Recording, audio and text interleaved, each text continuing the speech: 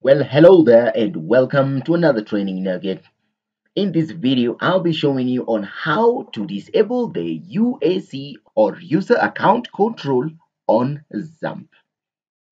Most of the time when you're installing XAMPP in your computer, you'll realize this error in case it does not have access to some of the administrative functions due to the enablance of the UAC segment.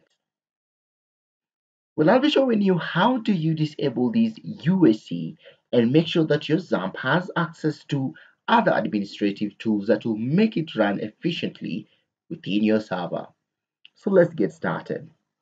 Well, the first thing I'll do is to navigate into my UAC setting control area, and I'll do this by navigating into my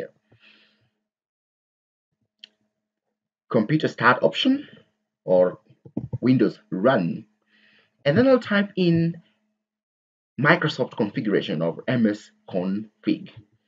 Now from this config area, I will click on OK,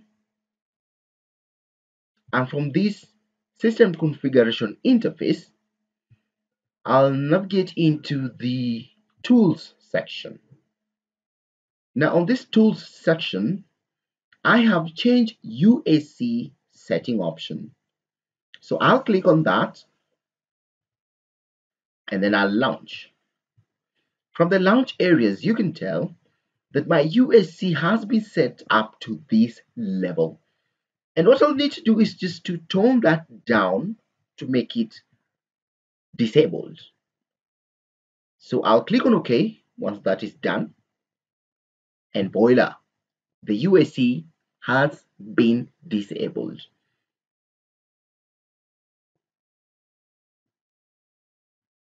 You can now go ahead and run your XAMPP, and definitely you'll see that XAMPP will run successfully and it will have access to all the administrative tools that are needed to make it run very successfully.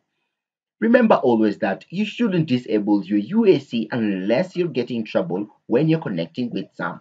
Also, remember to have been logged in into your administrator account when you're doing the UAC configuration. Otherwise, it will cause you a little bit of problem. Well, that is how you disable the UAC for XAMPP in Windows. If you like this video, hit the subscribe button and I'll see you in the next nugget.